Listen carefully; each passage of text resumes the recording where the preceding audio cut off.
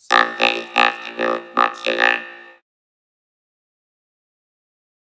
Hello and welcome to the Sunday Afternoon Modular. In this video we're gonna play around a little with the FM functionality of the Electrosmith 3340 analog VCO. This VCO comes with a reissue of the classic CEM 3340 chip that rose to fame in synthesizers from Moog, Oberheim and Roland. The Electrosmith VCO is capable of linear FM and exponential FM. But what is frequency modulation?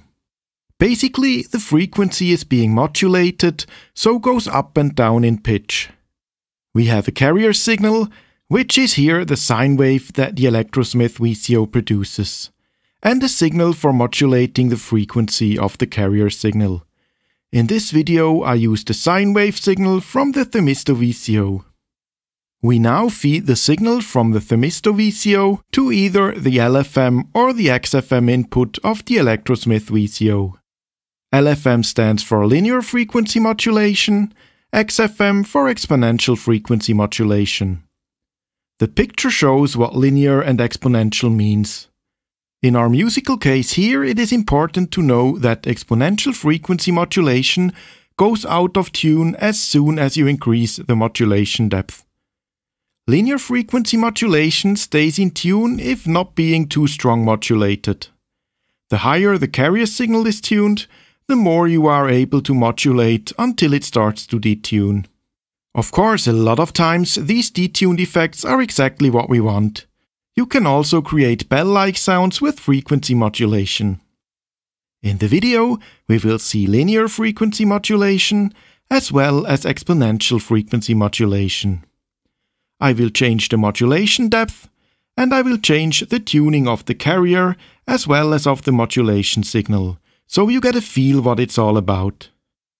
Alright, let's start!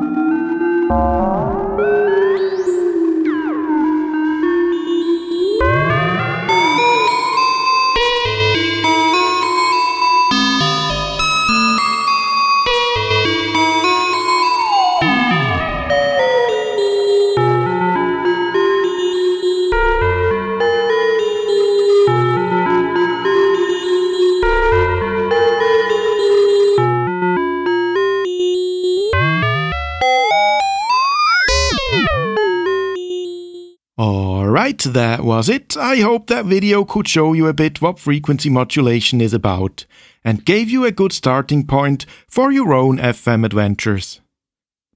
If you like my videos and want to support me and my small channel, leave a thumbs up and subscribe for more videos to come. Thank you and see you next time on the